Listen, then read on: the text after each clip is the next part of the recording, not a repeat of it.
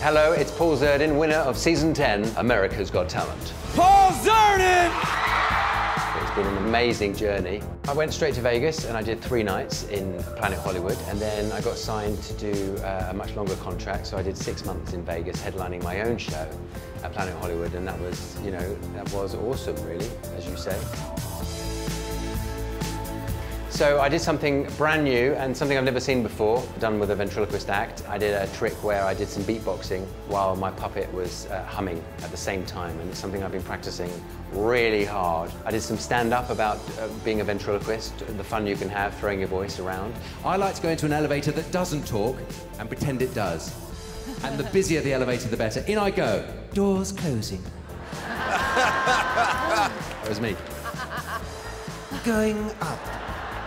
Get out, fatty, you're too heavy. I was probably a bit more nervous tonight because of Simon being there, and obviously he's known for speaking his mind. You know, he's the boss. I don't think this was a progression up from where you were before. Come on, you try and do that. To have a slightly negative comment, that's the first time I've ever had that. You know, the rest have been absolutely wonderful. So, you know, it was kind of about time that I did have a negative comment. I thought it is an honour to be on stage with all these amazing acts, because these are some of the greatest acts from around the world. So to be included in that is an honour.